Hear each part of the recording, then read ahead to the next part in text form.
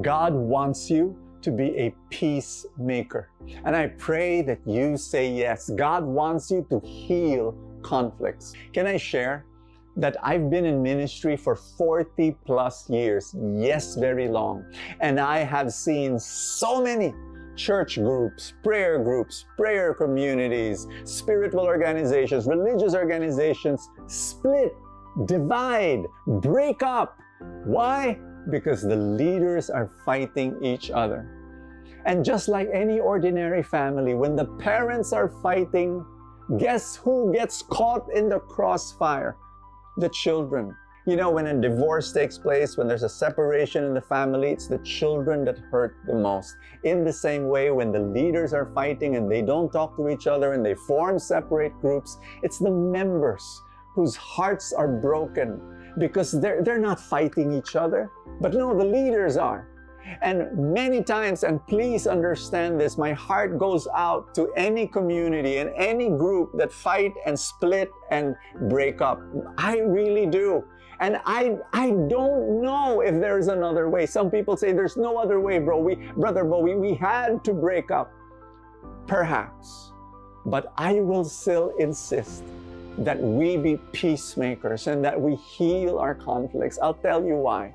When I speak to these leaders, I challenge them. Are you putting your own agenda over the agenda of God? I'll tell you why. Because they will justify their conflict and their fights by saying, this is a matter of principle. This is a matter of God's mission. And I say, what is God's mission? And he will say, oh, my mission is this, and the other group is not doing this. And I say, we report to a God who has the greatest overall mission. And you know what that overall mission is? It's this. So that people will know that we are His disciples by the way we love each other. That's what Jesus said. In our gospel for the day, Jesus says that a kingdom divided against itself will fall into ruin. A house divided against itself will fall. I really believe that the body of Christ is wounded and it is self-inflicted. It doesn't come from the outside. We inflict that wound from the inside when we prioritize our agenda over God's agenda. What is God's agenda? That we become one, that we love each other. And can I pray right now that we become peacemakers? And I repeat, I'm not saying that we should, forget all the things that happened and all the wounds and all the past. Maybe we need grace, supernatural grace. The answer is not easy. But let us pray in the name of the Father, and of the Son, and of the Holy Spirit. Lord, we're praying for the impossible. We don't know how it will happen. But help me to become a peacemaker wherever I go.